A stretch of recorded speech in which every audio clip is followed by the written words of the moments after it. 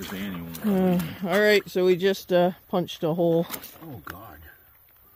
We got 8 inches there. Yeah, 8 inches. 8 inches on this rainy day on this little lake. But you see there's air pockets right there. That's open water, so you gotta stay away from those air pockets.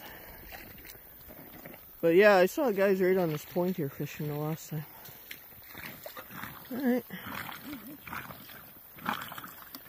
So, we're just out doing an ice check today on this little lake just past Latchford. So yeah, 8 inches.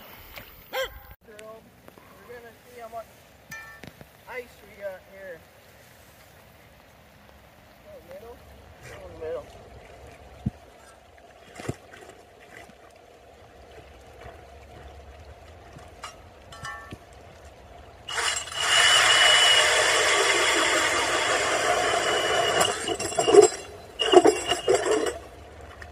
It might be more than a foot.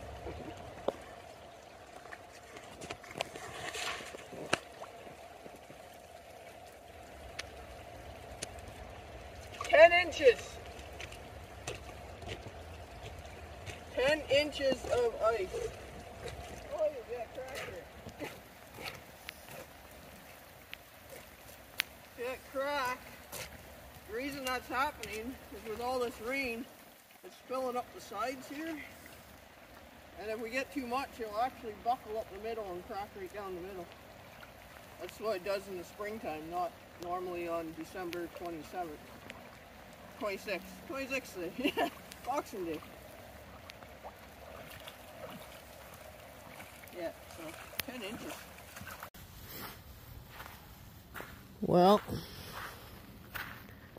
Lake Temiskaming ice report. Open water. Well, there's a thin layer there. You see somebody threw a rock through it. It's open over there. Yeah, right in there is all open. So. Yep, no ice yet on Temiskaming, but cold front coming in this weekend, so that should change things pretty quick. Hopefully we'll get on this lake by mid-January. Hopefully.